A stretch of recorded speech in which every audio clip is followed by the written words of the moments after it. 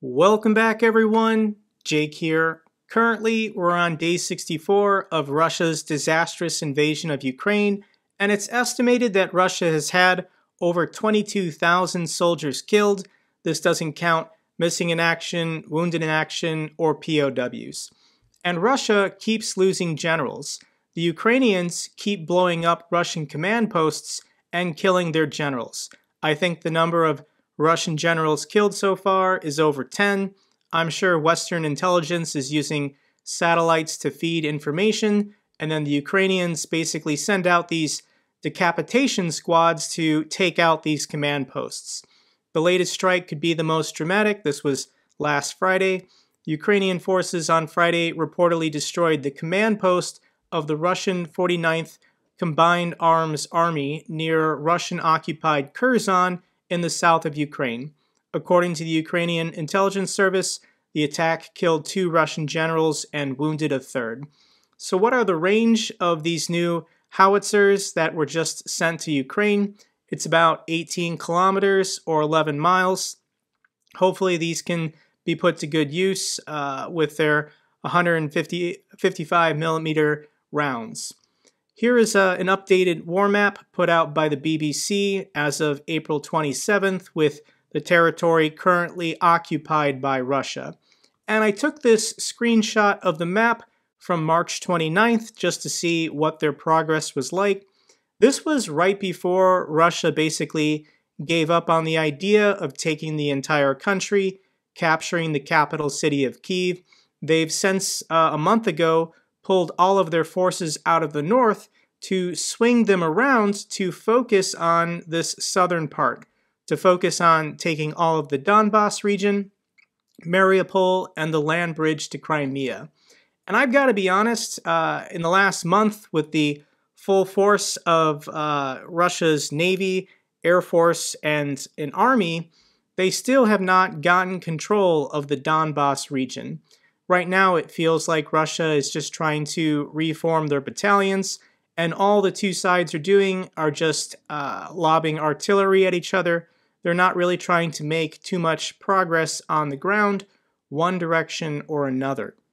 Let's now talk about the state of Vladimir Putin's health and check out this article title, Trembling Tyrant, Bloated Putin Seen Gripping Table, Slouching, and Constantly Tapping Foot, Fueling Parkinson's Rumors. Vladimir Putin is getting up there in age. He's currently 69, and the average life expectancy of a Russian male is only 73. The video in question, put out by the Kremlin, this was a little over a week ago, and Vladimir Putin wanted to put this out in order to look magnanimous, that he was telling the Russian ground forces not to storm the catacombs of the Mariupol steel factory. So for whatever reason, they wanted to film this video. Unfortunately, the subtitles are covering up Vladimir Putin's tapping foot. Let's just watch the first couple seconds and then we'll talk about it. Предлагаемый штурм промышленной зоны считаю нецелесообразным. Приказываю отменить. Это тот случай, когда мы должны думать, то есть мы всегда должны думать, но в данном случае тем более. So in the video, he's saying it would be wrong to lose many Russian forces to go into the catacombs of the steel factory. However, they're still trying to kill all those civilians and Marines underground. They're still bombing and lobbing artillery at the factory. And with this video, you'll notice the cameraman pretty quickly zoomed in to a body shot for Putin, cropping out his foot. But this video does not make Putin look very good. I don't speak Russian, but they're saying that he's slurring his words a little bit. He's got a bloated face and neck, poor posture sitting in the chair, tapping his foot, and gripping the table. And this is something you might do if your hands uncontrollably shake. You would want to hold on to something to prevent that from happening. Additionally, there's another video that is surfaced that came out of the Kremlin of Vladimir Putin meeting with the dictator of Belarus. This is Lukashenko. And his hands uncontrollably shake at one point. Additionally, his footing and his steps aren't very smooth either. So let's just watch this closely.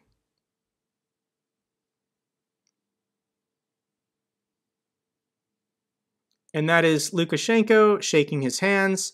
So you can see, if we can get rid of this view reply, so you can see shake, shake, shake, shake, shake, shake, and even his footing trying to walk around isn't that great either. So Putin has not been making very many public appearances since the war started 2 months ago. He did, however, recently meet with Russian Olympians to do an awards ceremony for their Olympic performance.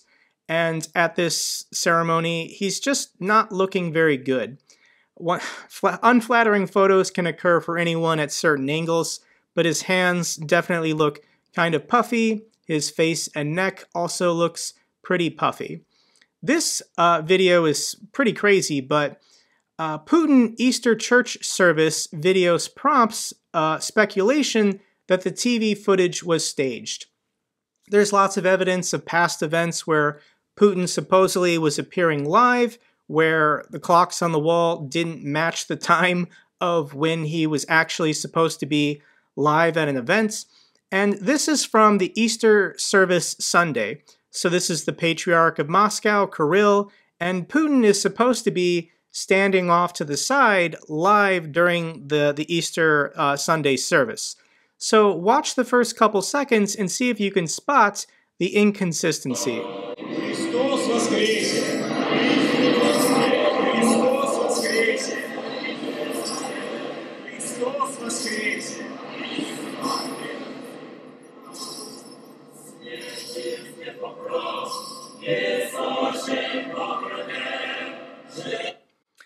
So the man to Putin's left is the mayor of Moscow. So there are two individuals in suits standing off to the side.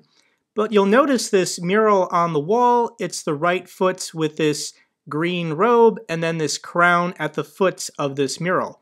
Putin is supposed to be standing to the left of the crown, holding a candle. However, there was a cutaway shot of the live service, and this gentleman right here is the mayor of Moscow. Putin is supposed to be standing right here.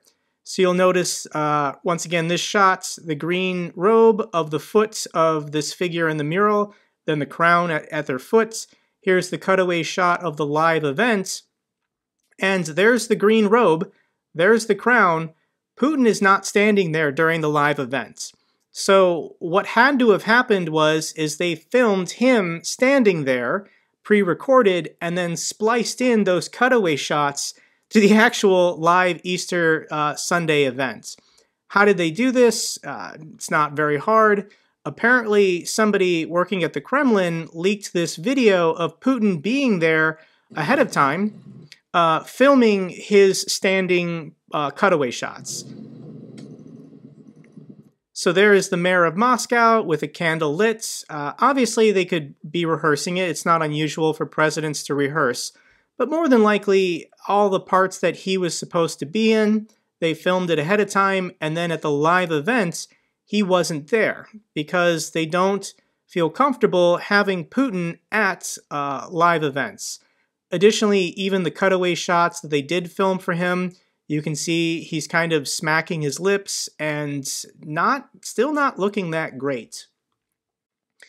If Putin actually does have some kind of chronic disease, or specifically Parkinson's, this would be ironic historically, given that it's widely considered or reported that Hitler also suffered from Parkinson's, and it was covered up in propaganda footage. So the telltale tremor of a doomed tyrant, how Putin's uncontrollable shaking hand bears the hallmark of Hitler's Parkinson's disease as Allied forces closed in on Berlin in 1945. So there actually is a clip that was found in East Germany years after the war ended, showing very clearly Hitler's handshakes. So this video is one of the last videos of Hitler alive. He's meeting with basically teenagers that are being conscripted to fight to defend Berlin to the last soldier. and his left hand is behind his back. Let's watch the clip together. But a critical part of the footage was deemed unfit for viewing, cut and presumably supposed to be destroyed. But this footage survived. It was found in an East German film laboratory in the 1970s. The clip clearly shows the shaking Hitler could no longer control. Hitler began to show symptoms of Parkinson's disease during the war. He had a shake in his left hand, and for a time... So that's the shake of Hitler on camera. Let's now juxtaposition this with the shaking of Vladimir Putin's hand. It's up to you what conclusions you want to draw. But in general, Putin is, like a lot of famous historical autocrats, a germaphobe. He's very conscious and paranoid about getting sick. This is how he chose to interact with people basically during the COVID lockdown. And he's still doing it, even though, COVID is dying down. Hopefully the vaccine given to the general Russian population is effective. But the head of the UN just visited Putin a couple days ago, and Putin is still insisting on meeting with people, across this ridiculously long table. So he's not letting anyone get close to him, one, for fear of assassinations, but two, he's just isolated, paranoid, probably in poor health, and very paranoid about getting sick. So, I don't know. Potentially, this could bring a swift conclusion to the war if, over the next couple weeks, next couple months, Vladimir Putin's health deteriorates to the point where he can no longer effectively govern the country. Okay, everyone, that's all for this update video. If you found it informative, consider giving this video a thumbs up. Really helps out with the algorithm. If you have any comments or questions, let me know down below. I love hearing from you guys. Till the next video, take care, be safe.